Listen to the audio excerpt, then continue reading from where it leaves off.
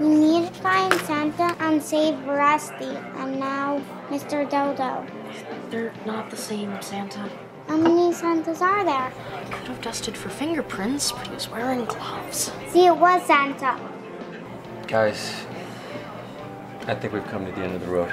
You need the road ended? He means he's come to his senses. Whoever stole Rusty was dressed as Santa Claus, just like the fake Santa Claus who stole our stuff. I think your brother's right. You mean you don't believe in Santa anymore?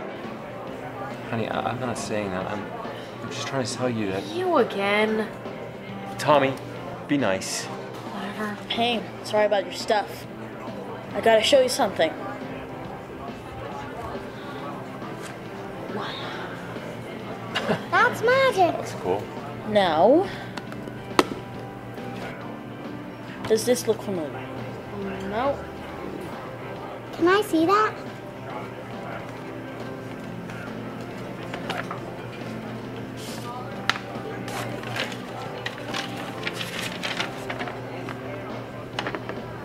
It's my letter to Santa.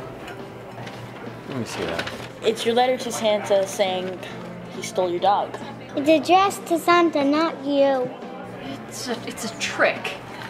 How did you do that? Well, I'm in charge of all the letters sent to Santa in the North Pole, Alaska. I already told you that this isn't the real North Pole, but most kids send their mail here. You better get this letter to Santa right now. That's the problem. I can't. Why not? Well, because I'm stuck here. I lost my magnet to the North Pole. A magnet? A magnet, really? Yes, a magic magnet that guides me back to the magnetic North Pole. Without it, finding Santa's workshop is virtually impossible. Of course. I guess you could say that it gives me my magnetic personality. I was hoping maybe if you gave me a ride, that we can figure our way across the ocean and ice. So you wanted us to drive you there when you still didn't have your magnet? You're contradicting yourself. We can't believe anything you're saying. Or did you lose your magnet? I don't know. If I did, it wouldn't be lost. Makes sense.